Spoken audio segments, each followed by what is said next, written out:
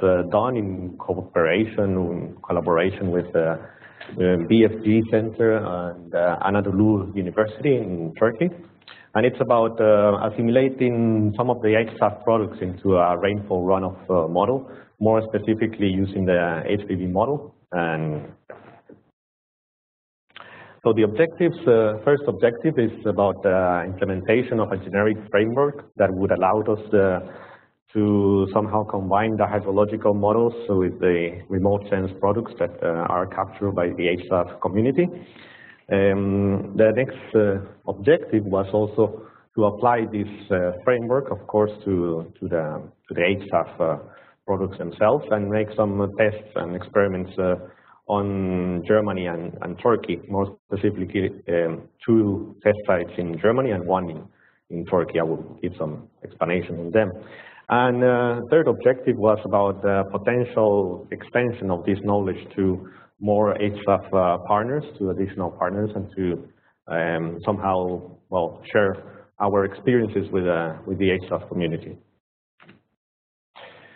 In terms of data simulation, we've used a moving horizon estimation method. We're basically using it because it allows us a very flexible configuration of some of the setups or some of the terms, and it basically also is able to handle very large time lags between forcing and response. This is especially relevant, for instance, when looking at the snow during autumn or winter and trying to update these values for the springtime. So we need a large time window to make these updates, and this is something that can be allowed with the moving horizon estimation using variational methods. Also, well, it gives a flexible formulation of generally of the norms in terms of the observed or the agreement between observed values and simulated values. And well, and in terms of hydrological models, we've decided to use an HPV model, an SRM. The first one has been used already by the BFG in Federal Institute of Hydrology of Germany, and the implementation of these models, well, in terms of variational methods, require a dedicated implementation to obtain the adjoint models, which is basically a computation of the gradient of the objective function to be able to optimize the problem. So, okay. More from a technical perspective, or which softwares we're using to do this. We're using RTC Tools, which is an open Springs library, has been developed by Deltares, and it includes an embedded optimizer, which is IPOpt. Well, it's one of the advantages in this case is this interface with Delft-Views and OpenDA. It's relatively easy to integrate these platforms. It was developed in C++, and well, it's still currently or continuously, I would say, extending capabilities and features. The model integration platform was chosen was Delft-Views. It has been already implemented in several countries and for operational forecasting systems. It's in the UK, in fact.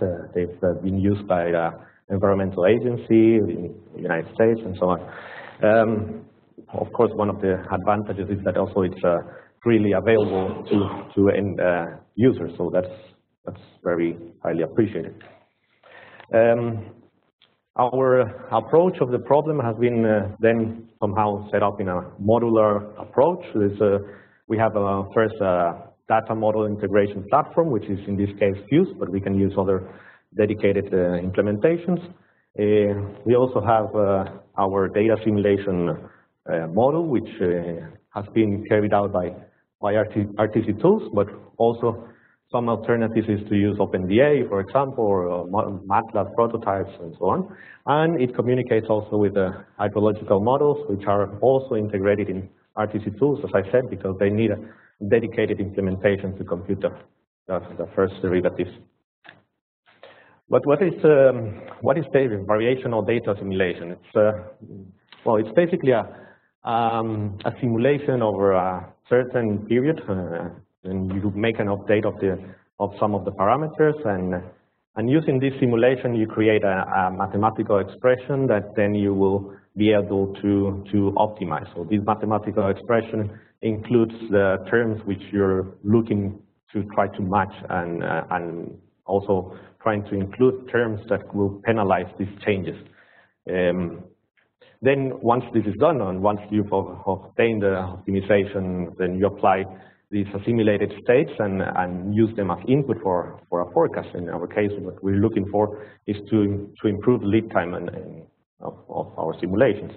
And then repeat the procedure for the next time step. So here we have an assimilation period. This is our time 0. With these results, we generate a forecast, and then we move forward on the next time steps, and so on, and so on, and so on, in what is called the moving horizon estimation.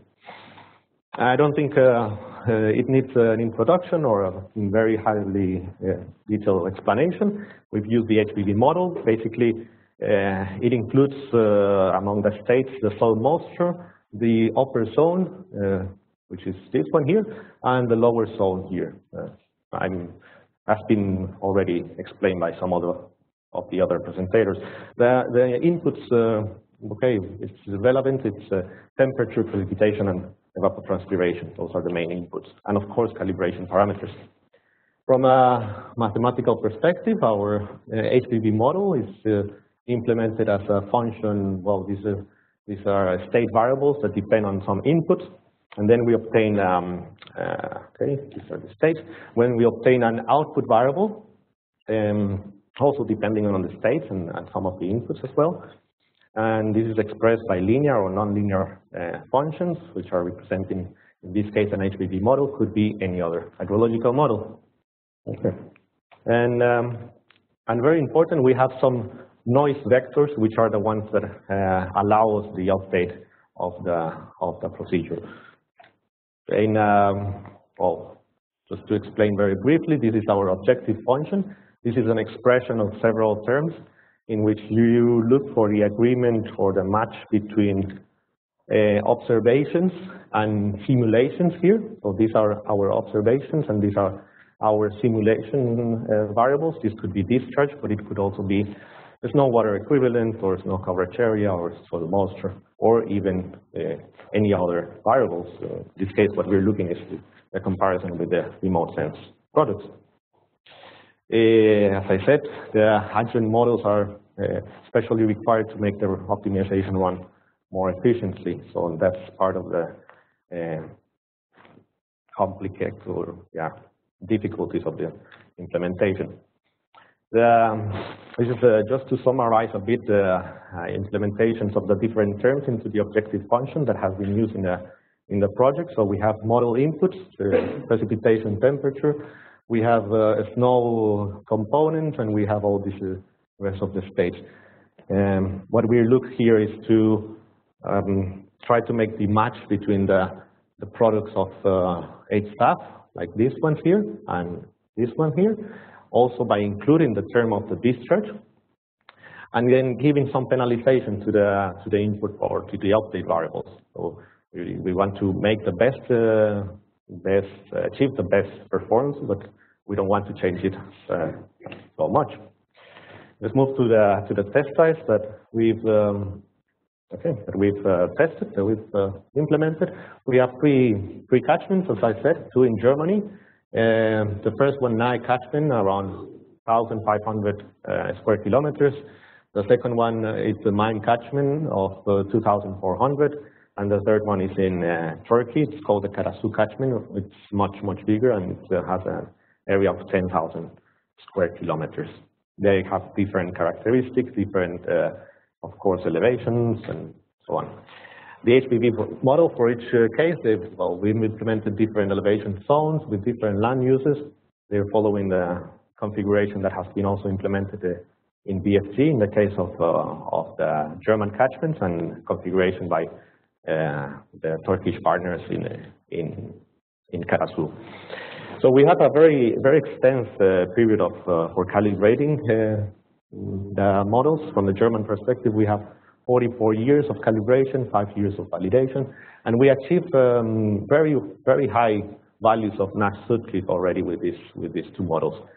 Even in the validation, you see that we have Nash-Sutcliffe efficiencies of 0.85, 0.87.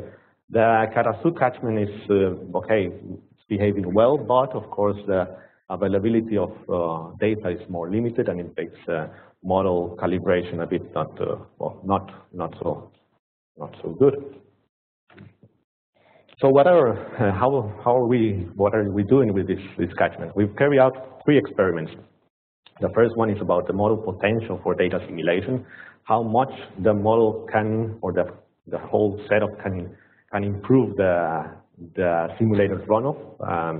And we're looking ahead always, trying to look into the benefit on lead times and the benefit over a given forecast. Also, the second experiment is, well, how much in theory can the H-SAF products can improve the forecasts, and this is done by assuming perfect conditions which have been generated from a simple simulation of a model. And the third one is about a practical benefit. Okay, well, let's use real data from H-SAF products and see how this behaves. So let's move to the first experiment. In this case, we've allowed a very large variation of variables. We're looking into the minimization of the stream flow deviation. So we're giving a lot of emphasis to these variables. And of course, well, this proves somehow that the procedure is working well. Without data simulation, you see that we have these Nash-Sutcliffe efficiencies. And this is, of course, somehow expected because you're allowing the maximum variation or the maximum update of variables of both of the input and of the state of the HPV model to try to fit the observed discharge. So it's an experiment of how much how well this setup is working, and in our case, well, it's proving that it's giving us the right simulation. Also, some interesting facts here is that the closer the variable to the final response to the output, well, the best it gets to the simulation, or the highest the impact over the assimilation procedure. And so we see that, for example, the lower zone has or the upper and lower zones in combination have very high impacts over some of the other variables. This is, I'm going to show it in a later slide as well. So we've allowed these extensive modifications, and it's working well. The modifications of the states, as I mentioned, well, that are closer to the response, lead to better agreements of the simulation and observed runoff, and this gives us some hints on how to address the problem later on. The data simulation procedure has been working well. We've even done 40 years of a simulation run, and this is perfectly possible under a variational assimilation procedure. And well, we have a very high computational performance, so let's move on to the hindcast experiment and see what this is telling us on a forecast. So on a forecast, the ones that are giving us better performance is these two, which are exactly the upper zone and the lower zone. In some of the cases, variating, for example, the temperature really doesn't make any difference, or even it makes the procedure even worse. So it doesn't really lead to better lead times. And this is also the case in catchment, also with a much higher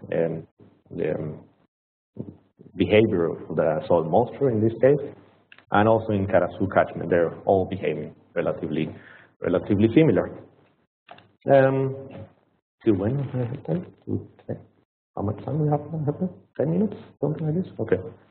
So the second experiment is about a potential benefit of the H-SAF product. We've generated a perfect time series using a simulation of a model, and then this perfect time series have been compared with the noisy data that has been fictitiously introduced into the model and see how much this could eventually improve the forecast. Here's an example of how this behaved. This is in March 2006. And here we have different behaviors of the snow water equivalent for different forecasts. So we start with a forecast on the 23rd of March. Then the next day, the snow water equivalent already, the simulation already decreased. The 25th, it's already again decreasing. And you see there's the impact of the assimilation when using only this chart is giving us all these very high variations on the forecast. So why not using the perfect or the rest of the variables, the rest of the remote sense variables to try to make this better? So in this case, what we're doing is to give the emphasis on the soil moisture, and you see it's regardless of the day in which you're really looking into the forecast, you get very nice agreements and much better performance in terms of forecast. This is again we put it into a hindcast experiment, and in here we make the comparisons of the two catchments in Germany. The blue line is, sorry, the red line is the agreement or the assimilation on this chart, and then the blue line is the assimilation using the remote sense products or the perfect time series. And this shows us, okay, there's an improvement. This is improvement of mean absolute error. There's an improvement, but not really that much. We're talking about this lead times are, well, not really making a strong difference. Also in the night catchment, we've seen some gain after the fourth day, but okay, not that much. So this is telling, okay, the model is already behaving quite well, and even using perfect observations of the remote sense products, we could not gain that much from the lead times. The third experiment is about using the real data from H-SAF observations, and we've implemented we've included the H10 product, the H12, the H13, and the H14. I think I'm going to skip the procedure by each of the products because it's a bit restricted on time. Let's move to practical issues. We have some practical issues with the German catchments in particular because they suffer from cloud coverage. This is the case in the Turkish basin. We've seen this is a comparison between the MODIS and the H10. And this is quite good. You get very nice results, I would say. Of course, this continues. But when looking at the mine catchment, then you cannot really do that much because there's always a cloud coverage, and that's parts of the problem that we've faced with the implementation of the H-SAF information. This is some examples about how the data assimilation procedure changed between using an assimilation of this chart and making an assimilation with soil moisture. So this is again one of the catchments in Germany. In this case, we've made the agreement or the assimilation using this chart, and you see here's the forecast without the discharge, without data assimilation, the green line, and the forecast without, this one is with the data assimilation, and this one is without data assimilation. But here the soil moisture is totally lost. In this case, this is the H14 line, and these are just the simulations from the procedure. So they're very different from the ones that we've seen in H14. By giving the agreement to the soil moisture, then our assimilated variable of the soil moisture, this was a conventional simulation without data assimilation. This is now the assimilation with the soil moisture, and then this is the improved forecast that we get from making this match, this fit. This is not always the case. Of course, sometimes you get degradation. And here's another case, of course, applied in winter, this doesn't make sense, but then the procedure behaves in a much different way. We have a forecast without data assimilation, forecast with data assimilation, and when you include the assimilation using soil moisture, then you get a degradation. We run, again, hindcast experiments on each basin, and we've seen that, well, the agreement or the assimilation over discharge is always better than the assimilation with the H-SAF products in this case.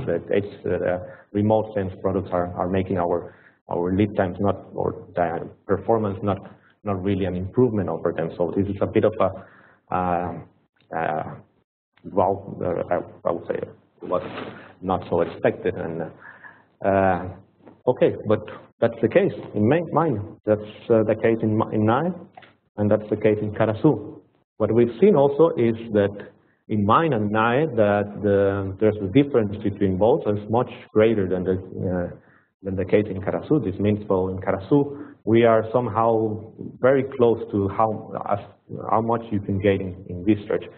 But what really, we're not looking at the whole picture here because we are missing the information of forecast over the rest of the state variables. What's happening with the rest of the model? What's happening with the snow, with the future snow projections? What's happening with the projections or the forecast of soil moisture and so on? So we've looked into the simulation of the rest of the state variables, and we've seen here, for example, this is the assimilation using discharge. And you see that, well, we have the H14 product here, the soil moisture, and we have this very high difference between the forecast soil moisture and the assimilated for the soil moisture. We have the forecast here, and by looking into the simulated, by the assimilation of including the assimilation of the soil moisture as well into the objective function, then we get a much better agreement into the soil moisture. So this is telling us, well, we've lost a bit on the capability of the system to forecast discharge, but this is how much we're gaining in terms of soil moisture. The same happens with the Nae catchment. I don't want to extend it too much, but you see here there's this huge difference between observed and simulated variables, and this is the improvement that you get for soil moisture. And similar case in Karasu. In this case, since we had also the snow products, then we could also include the snow information. So the first graph is discharge, the second one is snow coverage, snow water equivalent, and soil moisture. And here, for example, in terms of snow coverage area, it's already behaving well by using a simulation over discharge. But look at the snow water equivalent. It's not really matching with the projected or the forecast of the future. And here's the soil moisture. By including these variables and now making the assimilation with the rest of the components, we get a much better agreement here and much better agreement of the soil moisture in the future. And in terms of discharge, we're not really modifying it that much. So this is quite interesting. Conclusions, well, we've implemented the generic and modular test bed for assimilating the H-SAF products into a rainfall runoff model, HPV. We've used a data simulation by moving horizon estimation. This requires a dedicated model and adjoint models. And the application using the perfect forcing variables shows potential benefits of using the H-SAF products. And performance metrics that are based only on discharge, they're really not showing the significant improvements because, well, we're not looking at what happens with the rest of the state variables or the rest of the model variables. So that's the case in the snow water equivalent and soil moisture, which probably are very relevant for hydropower utilities and farmers and so on.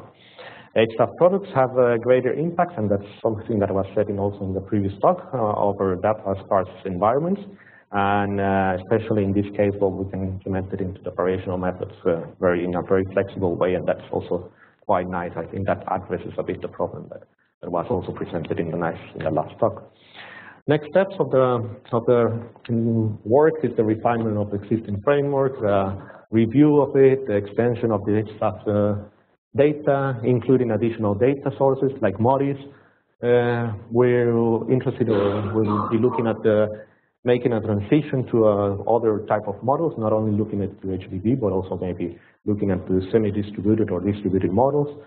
Probably there will be an implementation of a test case as well in Poland, so that's also a plus that we can put in our checklist. And then making the assessment of different data simulation techniques. On Monday, someone said that this whole thing about data simulation is like looking at a cooking book, and looking at different ingredients. And so this is part of the ingredients that we have to include in the cooking book.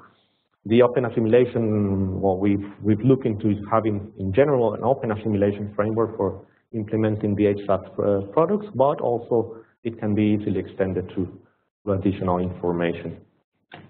And, well, we're looking for further collaboration in case anyone finds it interesting and finds that this test case can be applied on your specific basin or whatever, then we're looking forward to continue collaborating into the H-SAF community. Thank you very much.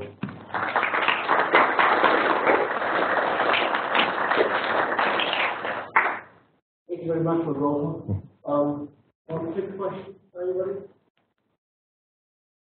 Yes, over there. Over there. Mm-hmm. Hi. Thank you very much. There's certainly a lot of information in here. I was wondering about the use of the norms. You were mentioning that use norms other than L2, which will result to a 45.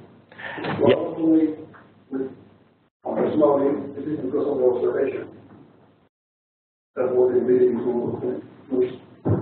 one norm or the other. So I was wondering about the relationship of the norms and the observation, and which norms were your specific origin here, because I think that will make a significant difference in the result. Yes, absolutely. Into looking at these components here of the assimilation. Oh, okay, I will not show it. We have different ways in which you can compare the observed and simulated variables. One way is taking the difference and putting it to the square. And making this, including this into the objective function. You can also make it higher. You can give different weighting factors to each of the components. That's very significant in terms of making an assessment of how much your confidence you have on a certain product or another. So by looking at how much weight you give to one component, you're also saying, okay, this one is highly relevant, or this one is not so much. In our cases, if you're thinking about that the snow products might be very precise, then you can give much more emphasis on the snow products, or even more than the discharge, if that's the case. Also, we've included the penalization of the update variable. So if you increase the changes of these variables, then you're also including it to the objective function. And this is contributing to somehow create a trade-off between how much you want to change a variable and how much you look into the agreement of another one. I hope I answered your question. No. Then you could take the question. Okay. Okay. I'm really sorry, cut you short.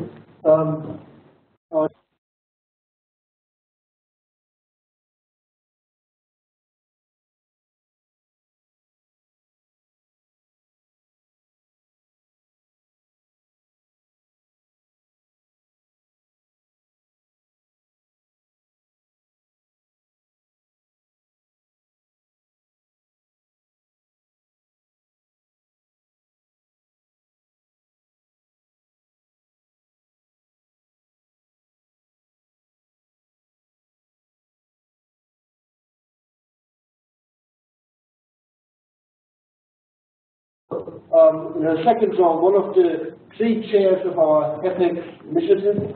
It's great to have her here. That's going to stay 2 weeks longer, which is brilliant. Try to resist. And I'm looking forward to your talk. Thank you all. So I think this is a transition talk to